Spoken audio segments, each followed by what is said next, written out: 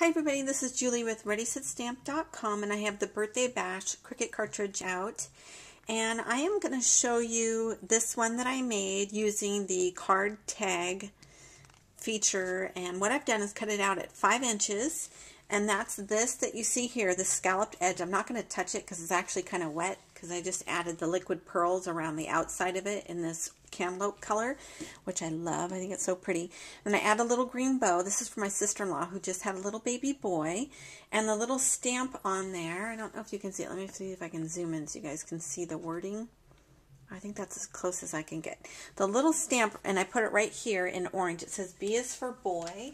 And that is from the My Pink Stamper Boy Crazy set. And I love this set. It's got some really cute little sentiments on here, like you are my sunshine. Let me show you this one here. I have this up in my craft room. I made this for my son a while ago, and then this is a card that I made using that you are my sunshine for my son, but he's kind enough to let me be able to keep it here, so I just keep it in my craft room because I just think that card turned out so cute. So anyway, I just wanted to show you some of the cute little sentiments on here from My Pink Stamper. And so the bird on here is actually from April Showers. In April Showers, this little bird here was cut out at 3 inches. And so that's what you see, the bird on there. And then I just add a little ribbon. So pretty simple on that one. And then the little paper on the background I got from my local craft store. And it just looks like little things hanging on a line, like little flags hanging on a clothesline in the back. It's really cute. So there's that. And then let me show you this one here that I've done. This is a 6 by 6 inch card.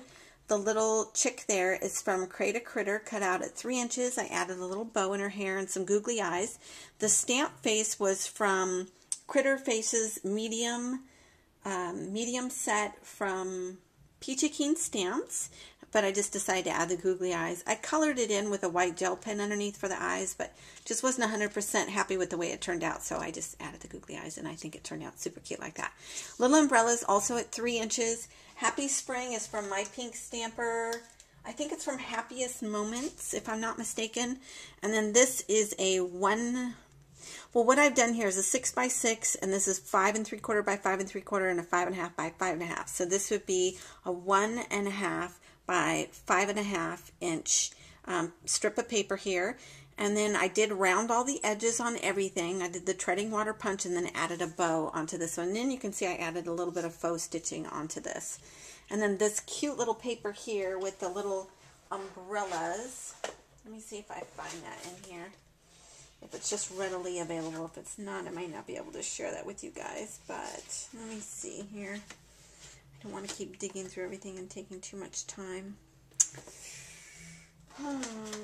Unfortunately, it's not coming to me right away, guys. It's not here at the top of all the papers that I've been using.